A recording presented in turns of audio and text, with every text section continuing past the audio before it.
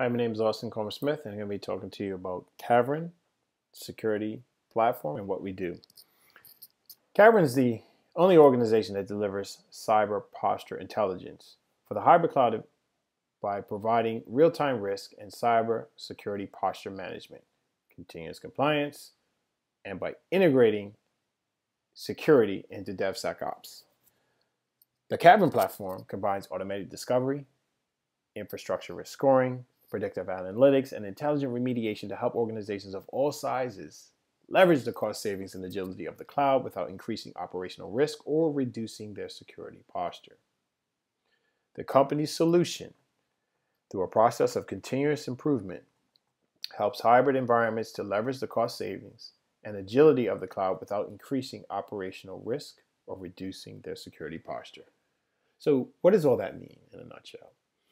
Cybersecurity posture is something that Cavirin has come up with, and it consists of two main areas: security and compliance.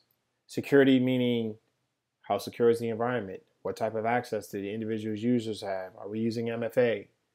And compliance, are we meeting the requirements set by the industry standard frameworks?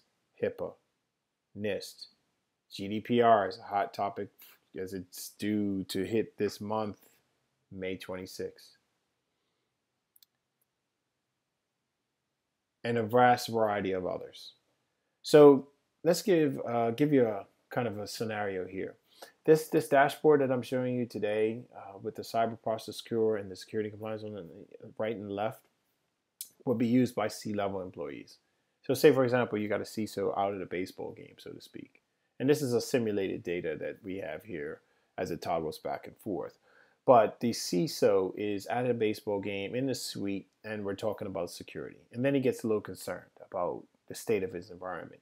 The CISO will be able to go to an app, log into this platform, and know exactly what's going on inside his environment. He can look at his cyber posture score and get a detailed idea of how secure or not secure, or how much of a risk his environment is. And here, with a high risk of 82, he knows that there's some serious things going on. And you can look anywhere in the world and then see exactly what's going on with this particular environment. So for example, if he were to look into the Middle East, for example, he'll be able to see that he has a score of 85 in the Middle East. And if he clicks on that, he can look at a wide variety of cloud platforms we're going to go into in greater detail, but he can look at his AWS, on-prem, Docker, GCP, and Azure, and know what each environment is doing, how detailed or secure each individual environment. So let's click on GCP here, and now we're into the policy packs themselves, and he can look at these and say, hey, I'm having an issue with HIPAA, and if I click on HIPAA, it'll show the operating systems that are at high risk and then clearly in violation of the HIPAA policy that's been selected. So now he's concerned and saying, listen, I got a bunch of machines that are high risk. And he calls the security team and say, hey, listen, guys, what's going on? I'm getting some alerts if he has them set up, and I know that I'm at high risk in the Mac OS or Ubuntu environment. And then the security team could take over from there. And here's the Cavirin platform itself. The security team can log into the infrastructure and look at the dashboard and navigate around where the trouble points are on behalf of the CISO and get back to him. So let's look at the policy packs, for instance. That's the hot topic of what Cavirin does in general. So what Cavirin is showing here, the Cavirin platform, are the 21 policy packs I mentioned to you prior. SOC 2, AWS, some hardening policies that Cavirin has created itself. And here in green, we'll have some custom policies that have been created, and we'll cover that a little bit later in the demonstration. But here's CIS AWS, some CIS Docker policies, CIS Google Chrome pack, and CIS Kubernetes policy pack, which again we developed specifically to scan at the Kubernetes engine on GCP, and the CIS Microsoft Azure Cloud policy pack, Azure partnership with us to develop this policy framework for their environment, DISA, GDPR, HIPAA, ISO, NIST, and PCI. So let's look at the GDPR. Being that it's a hot topic, we can see that the policy pack comes directly from the General Data Protection Regulation Authority, and that's where we get our frameworks from. And this particular policy, the 4419, let's take a closer look. So here I can see personal data access controls, security controls. These are all measures that are covered in the actual GDPR compliance component. And so if I clicked on any one of these, I can determine that the weight, the severity, description, rationale, audit, and the key here, the remediation. We don't fix these things for you, but we tell you what the description is, the rationale, what's being audited, and what you have to do to remediate, fix, or correct these particular instances that are in violation. The benchmark and of course the references comes from the authority itself. So going back to my dashboard, let's show how these things can be integrated. So if I go into Discover and Access, what I'll show here is the different cloud environments that can be discovered. Your AWS, your Google Cloud, and Microsoft and Azure environments. So we also can do on-prem. If we do starting our IP address and ending the same, we're going to scan one machine. We do a range, we'll scan many. And for Docker, we put in the image and the usernames and password. Again, if we come back here, we'll also see that if I'm in the cloud, I not only can just scan in the cloud, but I can do instances itself, containers, and or clusters. So from the on-prem, same thing. I can do instances, containers, or clusters. And here, what I show down here is the resource credentials. You can put in resource credentials for these individual resources that you're going to gain access to, and you can select one or many. So you can determine whether or not the machines that you're scanning against are going to be able to be accessed. So you can select a variety of different credentials for the variety of different types of instances that you may or may not need. And you can also manually put in any additionals here if you did not wish to store those resource credentials.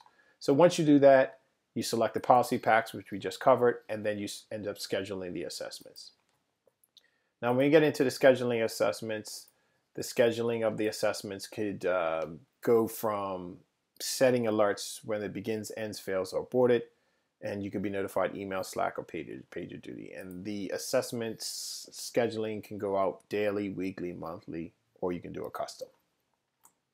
Okay, so there also a great feature is that you can now put your resources into groups. So you don't have to scan the entire infrastructure. You can select different types of individual scans and put them into a particular group and scan a wide range of individual sections of your environment and not have to scan the entire environment if you just wanted to pinpoint a specific area. As far as the cloud access, how do we access the clouds? Well, the cloud types are accessed in their own various ways, as they all differ quite a bit. And in AWS, we're going to use the IAM role, ARN role, or access and secret key. With the Azure, we're going to require whichever type of cloud credential, subscription, application IDs, or application key or tenant ID. And here are the listed steps you need to do to configure the Azure platform. And Google, we're going to use P12 or JSON, and you can enter the service account, or you can update the service account key. Okay. And from that perspective, again, you have the wide range of scanning the cloud environments connected to them. We're going to do a read-only scan of the cloud environments, bring that read-only scan into the environment, and compare them against the vast number of 21 policy packs we have based on the ones you choose. Now, a lot of customers ask, hey, is there an agent? Where do the agents have to be installed in our infrastructure? The wonderful additional difference, other than being able to scan hybrid, meaning on-prem and in the cloud, the Cavirin platform and Cavirin solution does not require an additional agent causing additional traffic in your environments. Cavirin solution is agentless. So basically, all we need, other than the access credentials, we're going to need a few ports open that you're pretty much probably already going to be using. On the Linux Unix side, you're already going to be using port 22. And on the Windows side, we're going to need 5985 and port 135. And the Windows WinRM should be enabled, and all three components of the Windows RM should be enabled and running to enable and give access. And port 8080, obviously, so the Cavirin platform can connect outwards to finish the completion of the scan. So very minimal ports that need to be accessed, 443, 8080, and those standardized ports. So with that being said, it's hybrid, agentless, and the scans that we're getting are read-only and are coming in and comparing against the policy packs, all to give you, as we saw here on the dashboard, your overall current score. Now the final three areas I want to touch on is the custom policies. As mentioned, if you have Cavirin offers over 85,000 policies, so if you wanted to scan just a abbreviated portion of that, you can select from various different policy types and customize your own individual scan for whatever you wanted to get a score against in your particular infrastructure. Now, let's talk about the reporting. So once you've done a scan and it's completed and comes back successfully, you're going to get a report. And for the DevSecOps team, say for example, I did a HIPAA policy pack scan and I got a score of 58, and I wanted to look at this particular instance here, and I click on this instance in specific, and I want to know failures that are high risk. I can even isolate that to failures and severity at high risk, and it goes in and tells me every high risk failure that I have in my environment. And for the DevSecOps, which they appreciate again, is something you saw similar in the policy pack section, but this is the weight, the severity, description, rationale, what's being audited, and the remediation, of course, with the references. And then the DevSecOps can choose to use a tool that they may already have in their environment, Chef and Ansible. And they had either one of these tools, they can utilize one of these tools to automate the correction of this particular area that needs to be fixed and correct in the specific environment. Now, no, we don't fix these individually at Cavirin, but we do make it easier for the DevSecOps team to get these things corrected. Now, one thing we will have added at a later date are tools for Puppet and SaltStack. But currently, these are the two options that we're going to be offering today. Okay. Now, once you do make those remediations, you'll see your score improve from a 64 to get higher. 64 is a medium, and the closer you get to 100%, you'll start to get into the green section. And again, you'll know at all times on the fly exactly what your cybersecurity posture score is. And last but not least, we have audits.